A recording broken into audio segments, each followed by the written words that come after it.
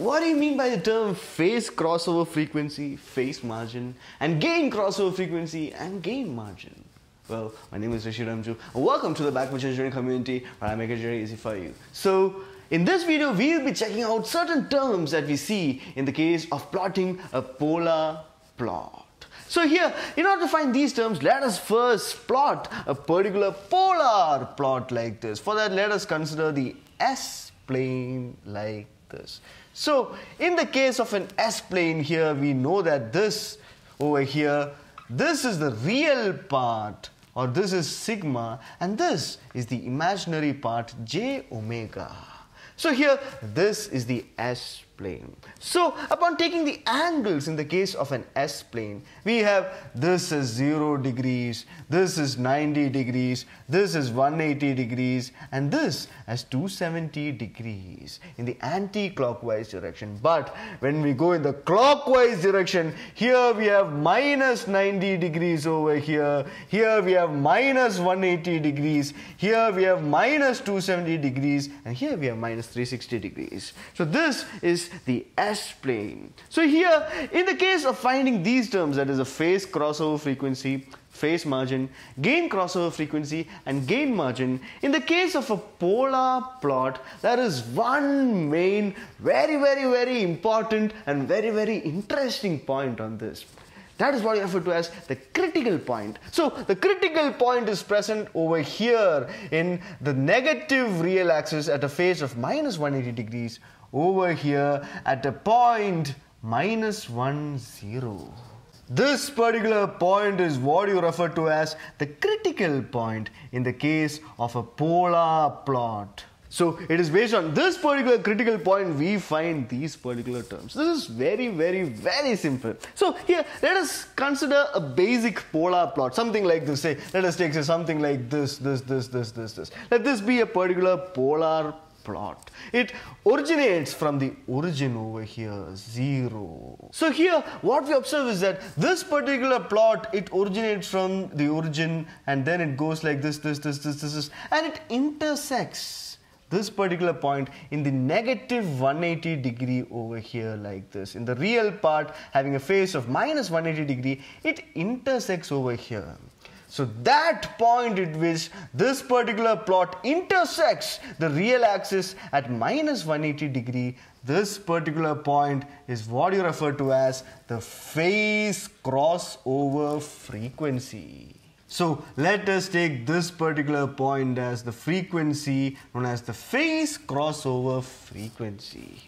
So this is the phase crossover frequency. So now here, this point over here, this point plays a very important role. So what we observe is that this point, let us say this point is at a distance of A from the origin. So if this point is at a distance of A from the origin, then this much distance is simply what you refer to as the gain margin. Let us take this gain margin as a GM. So here the gain margin is obtained with the formula given as the gain margin GM is equal to 20 log 1 divided by A, where A is this much distance. So 20 log 1 divided by A is the equation that is used for the purpose of finding the gain margin. So now here we have found out the phase crossover frequency and the gain margin. Next we have to find the gain crossover frequency and the phase margin. So in order to find the gain crossover frequency, what we do is that we now draw a unit circle over here with 1 as the radius. So here it passes through the critical point because this much magnitude is 1. So here we draw a unit circle like this over here with a radius of 1 unit. And now what we do is that we extend this over here, and what we observe is that this particular plot intersects the unit circle at this particular point. And that particular point is simply what you refer to as the gain crossover frequency. This is omega GC, that is the gain crossover frequency. So now next we have to find the phase margin. So in order to find the phase margin, what we do is that we slowly extend this point towards the origin over here. we extend it from the origin over here like this, and then we obtain an angle over here. This particular angle is the phase margin PM.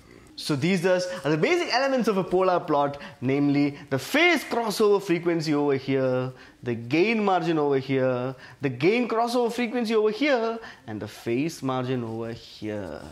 As simple as that, guys. There's nothing more to it. So here, this is the critical point. So the interesting fact is that if this particular plot over here, if it is within this particular critical point, it means that this particular control system is a stable control system. And rather, if this plot was passing through the critical point like this, that means that it is a critically stable control system. And now, if this plot was rather flowing outside this critical point, this is an unstable control system. So this thus is simply what you refer to as the terms phase crossover frequency, phase margin, gain crossover frequency and gain margin of a particular polar plot. As simple as that, guys. There's nothing more to it. So I hope you guys now have a clear understanding of what you refer to as phase crossover frequency, phase margin, gain crossover frequency and gain margin. And if you guys found this video informative, please do hit the like button and join this community by hitting that subscribe button. We'll be discussing about the further topics in the upcoming videos, so stay tuned, stay subscribed. Until next time, I'll see you guys in the next video. Thank you.